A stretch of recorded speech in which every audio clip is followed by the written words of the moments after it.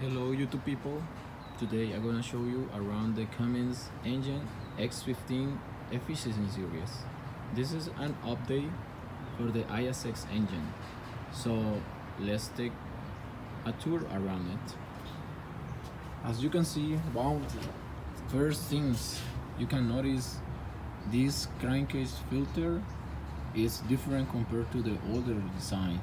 As you can see, it's smaller and now it says EnviroWare, I guess. The funny thing is, like, as you can see, there is some missing holes in here. I think this one is the same bracket they used to in the old ones, so well, they still using it, it's just in a different way. Okay, our next stop is this nice way to say that this is a Cummins engine. It looks cool, right? Really nice. Now our next stop is on this is the intake throttle valve. I believe it's the same like the older design. It doesn't seem like they updated. Since I don't work in these trucks too much, it's a couple times I take time to look around, so we'll see.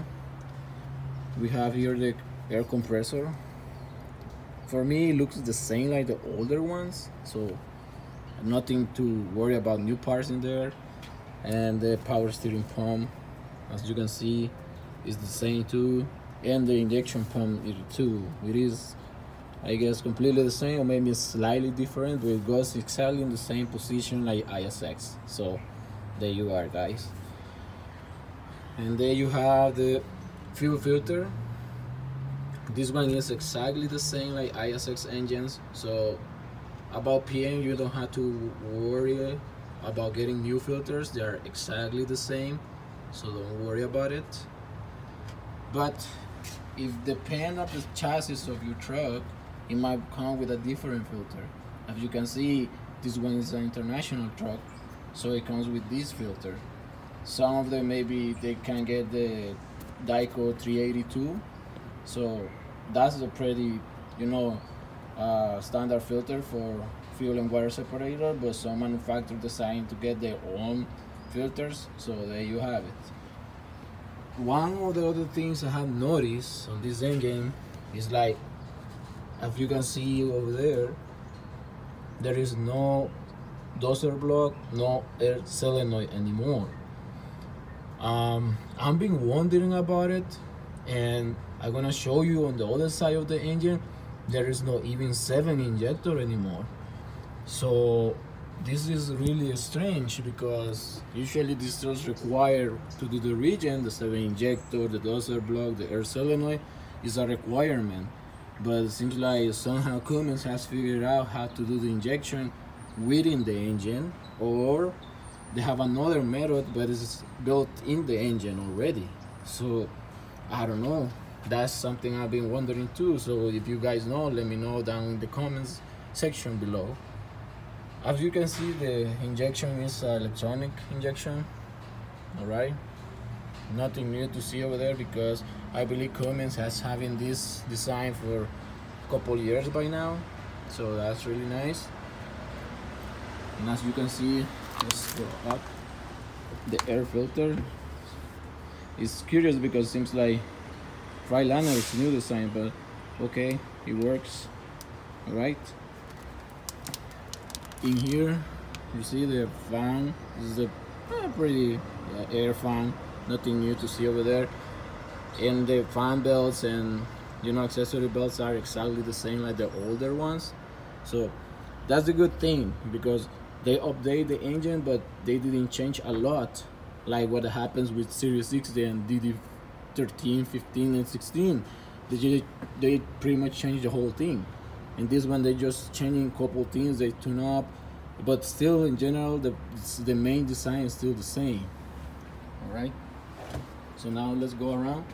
You see, even this, let's check it out. It comes with the yellow thing to pour the oil. Yeah, this is one of the things I like about Cummins, because this one helps a lot to put the oil when you have just the cans. Okay, now let's go to the other side.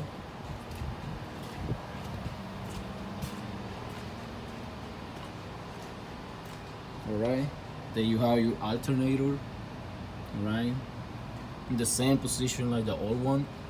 You have your AC compressor, coolant source tank, so this one is like international truck. You have your oil turbo. They change couple things, but not like completely everything. But the main thing you can notice is this.